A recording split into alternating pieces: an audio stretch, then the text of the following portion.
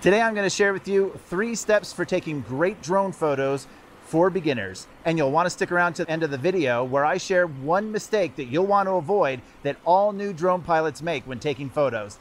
Let's get started. All right, let's dial in your camera settings. First things first, go to your flight screen. At the bottom right-hand corner, you have multiple options: storage, format, exposure, and auto. Go ahead and tap on format. You'll see 2 options, JPEG and JPEG plus RAW. For beginners, just simply go with JPEG. If you do the JPEG plus RAW, those RAW files are huge compared to the JPEG files. And until you're an advanced photographer with drone, you may not use those RAW files. And then they're just sucking up all of your memory, your storage. So I would recommend just doing JPEG. Go ahead and exit out of that by tapping on the main screen of the flight screen. Now on the right-hand side, you'll see, again, about middle of the way, you'll see your white shutter button for your photos.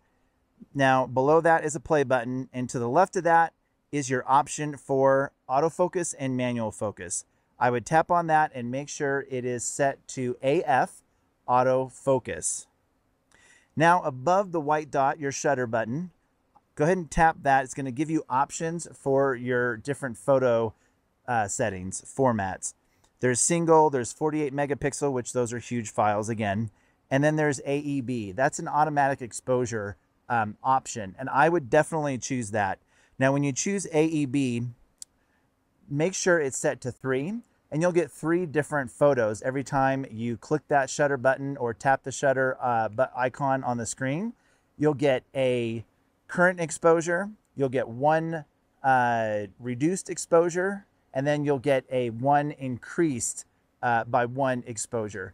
So then when you go and download all your photos, you just simply pick the best of the 3, which I think is awesome.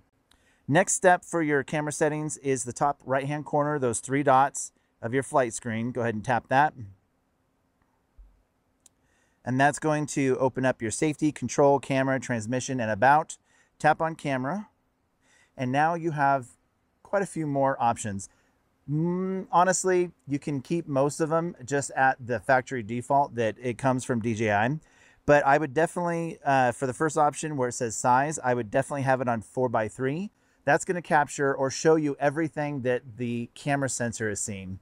If you do 16:9, it actually punches in on what the camera is actually seeing and crops out some of the left and some of the right. So that's just a good tip. Now, as you scroll up, there's a couple of settings I do want to point out to you. The grid lines, I like to have the center dot, and I like to have the cross grid lines so that I know my point of focus or my subject is exactly where I want it. And the only other setting I would mess with would be your overexposure setting. Where it says overexposure warning on the screen, make sure that is clicked on. On to step number 2, setting up the shot. First things first, let's pick our subject. For today, we're going to do the bridge out here in Kybers, California. All right, now as you can see, I feel like we're too close to the bridge, so let's back it up just a little bit.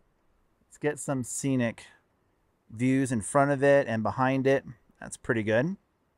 Not bad. Let's go off to the right here. Okay, that's too much in the dark. Go off to the left. I think that's a pretty good shot right there. Not bad. You don't want to be dead on with that object. You want to go either up or below it just a little bit, and you'll get better perspective and it's a more interesting shot. So we'll take it up a little bit. There we go. Looking better.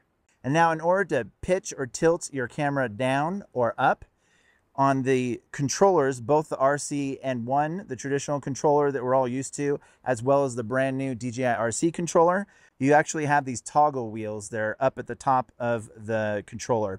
This left toggle wheel is actually going to allow you to pitch the the camera down and up. So right now we're going to go ahead and aim it down a little. Not bad. That looks good. I like that. Go a little bit further down. Maybe come up with a little bit more altitude. And I'd say that's a pretty interesting shot right there. Now let's talk about correcting for overexposure.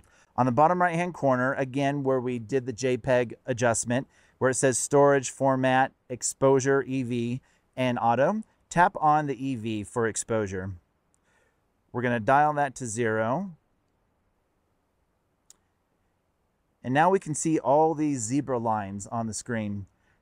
That is telling you parts of your photo are going to be overexposed. They're going to be blown out and just look super bright.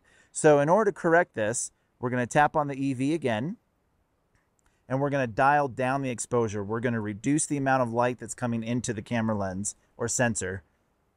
So we'll do it one at a time. And you'll see the zebra stripes are going away a little bit at a time, a little more, a little more.